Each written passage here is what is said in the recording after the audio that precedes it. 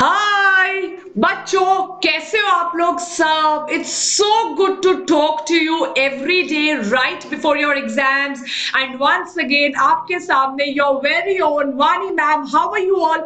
Are you stressed? So many of you are telling me, messaging me, writing to me, mailing to me that you are stressed and you want to give up. नहीं, ये नहीं करना है. You've been preparing for this moment, you've been preparing for this time for 2 years, some of you have been preparing for 3 years, some of you personally messaged me कि आप 4 साल से prepare कर रहे हो.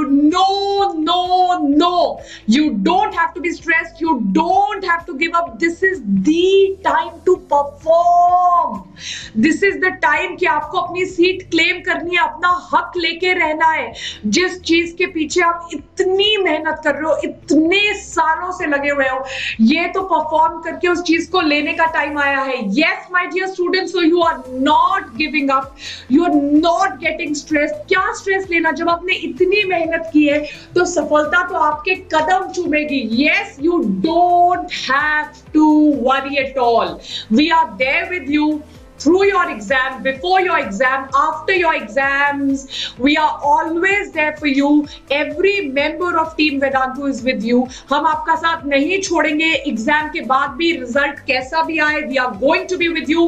So you don't have to worry. You just focus, don't be stressed, stay cool, stay happy, give your best and don't worry, we are there with you. Cool? Okay, now I'm going to tell you 5 points which can really help you to boost your score by avoiding silly mistakes. Right? ऐसी तो कोई मैं आपको घुट्टी नहीं पिला सकती अभी कि ये पढ़ लीजिए एग्जाम में आएगा या ये कर लीजिए. You know, हम इतनी देर से पढ़ रहे हैं, आप पढ़ रहे हैं, हम पढ़ा रहे हैं, बट कुछ बहुत छोटी चीजें जो आपके एग्जाम के स्कोर को बहुत अच्छा कर सकती है by avoiding silly mistakes. So please listen to me carefully. Number 1, my dear children, you are not taking stress. देखो स्ट्रेस में क्या होगा, how many times questions, अगर आप पिछले 5 साल के भी previous years उठा के देखिए कितनी बार आता है which of the following statements is correct, which of the following statements is not correct, which of the following statements is incorrect, right, correct, not incorrect, incorrect. इतने questions आते हैं and ask yourself, हर बार हम कोई ना कोई गलती, not में हम not नहीं पढ़ते हैं, incorrect में हम correct पढ़ लेते हैं, not correct में हम सिर्फ correct पढ़ लेते हैं, not नहीं पढ़ते हैं. All this happens because you're in a hurry. All this happens because you're very stressed. आप you're thinking, हे भगवान क्या होगा, एग्जाम में पेपर अच्छा होगा नहीं होगा. So you don't have to be stressed. Incorrect, correct वाले at least 3 या 4 questions एग्जाम में आते हैं जो बहुत बच्चे इतने simple questions को गलत कराते हैं. So ये नहीं करना है. Second चीज, because हम एग्जाम पेपर में हरी में होते हैं, we are stressed, हमें लगता है हमारा पेपर छूट ना जाए and we are in a hurry to do the paper. हम सारी ऑप्शंस नहीं पढ़ते हैं. फर्स्ट ऑप्शन करेक्ट होगी, करेक्ट, फर्स्ट ऑप्शन करेक्ट होगी, सेकंड ऑप्शन भी थोड़ी सी करेक्ट होगी और सी ऑप्शन में लिखा होगा बोथ द अबव. कितनी बार ये होता है? या डी ऑप्शन में लिखा होगा all the above. First option तो बिल्कुल करेक्ट लगेगी, इमीडिएटली हम ए मार्क करेंगे और वापस घर आएंगे और जैसे ही पेपर से बाहर निकलेंगे डी ऑप्शन में नजर जाएगी और लिखा होगा ऑल द अबव, और ऑल द अबव में बी और सी ऑप्शन भी करेक्ट होता है.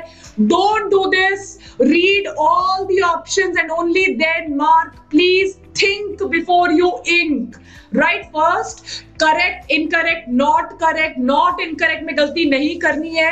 Second, A, B, C, D सारे points पढ़ने हैं. Right? A, B, C, D सारे points. Third, most important, सिर्फ 5 points जिनसे आपका score actually skyrocket हो सकता है. थर्ड इंपॉर्टेंट पॉइंट जो मैं बताने वाली हूं, बच्चों मैंने कितनी बार देखा है बच्चे क्या करते हैं, पहले अपने क्वेश्चन पेपर में मार्क कर लेते हैं. मैंने इतनी बार देखा, I am talking out of my own experience. बच्चे क्या करेंगे, क्वेश्चन पेपर में मार्क कर लेंगे 1 का ए, सेकंड का बी, थर्ड का सी, फोर्थ छोड़ दिया, फोर्थ नहीं आया, फिफ्थ का आंसर मार्क कर दिया, सिक्स्थ का आंसर मार्क कर दिया और सेवंथ का आंसर मार्क कर दिया. कूल. फिर बच्चे क्या करेंगे, A B C D mark करना शुरू करेंगे ओएमआर में. तो पता क्या करेंगे, ए, सेकंड बी, थर्ड, भूल जाएंगे कि फोर्थ मार्क नहीं किया है तो उसमें भी कुछ मार्क कर देंगे. करेक्ट ओएमआर में. इसीलिए कभी एंड में ओएमआर मार्क नहीं करनी. मैं आपको बता रही हूँ, फिफ्थ आज जो मार्क किया है ना, जो फिफ्थ आंसर मार्क किया, फोर्थ क्वेश्चन किया नहीं था वो फोर्थ में कर देंगे, सिक्स्थ का आंसर फिफ्थ में भर देंगे, सेवंथ का आंसर सिक्स्थ. पूरे 4 5 6 क्वेश्चन ऐसे गलत कर देंगे या इवन ज्यादा कर देंगे, फिर रियलाइज कर देंगे कहानी खत्म हो जाएगी। नो, इसीलिए मैंने कल भी कहा था OMR 7 के 7 मार्क होगा, और हमेशा OMR डबल चेक करके एक बार देखो क्वेश्चन नंबर 1 का आंसर ए है, ओके, फिर OMR देखो क्वेश्चन नंबर 1 है, ए है, टिक करो, हल्का सा डॉट लगाओ, फिर मार्क करना शुरू करो। OMR marking bubbling is very very important. Last but not the least, fourth option. सो पहला क्या, एग्जाम में स्ट्रेस नहीं लेना है, स्ट्रेस की वजह से करेक्ट इनकरेक्ट नॉट करेक्ट वाले क्वेश्चंस गलत हो जाते हैं। सेकंड, हमेशा ABCD ऑप्शन पढ़ना है, हो सकता है C ऑप्शन हो बोथ द अबव, हो सकता है D ऑप्शन हो all the above. Please OMR 7 के 7 मार्क करिए, बहुत फर्क पड़ेगा इससे। डबल चेक करके OMR की बबलिंग करिए। When you are solving physics and chemistry questions, please focus on the units. कई बार आपको यूनिट्स को कन्वर्ट करना पड़ता है, मीटर पर सेकंड में दिया, किलोमीटर में कन्वर्ट करना है, आर में कन्वर्ट करना है। Please focus on the units. And bio के हिसाब से ये बोलूं, अभी भी टाइम है। From your NCERT please focus on the diagrams and charts. अगर अभी आपको लग रहा है टाइम नहीं है, पूरी NCERT नहीं पढ़ सकते, please focus on the diagrams, diagrams के नीचे वाली लेबलिंग पे, समरी पे और चार्ट्स पे। इनमें से मतलब फिफ्थ को 100% डायरेक्ट क्वेश्चंस आएंगे, थैंक यू बाद में बोलना।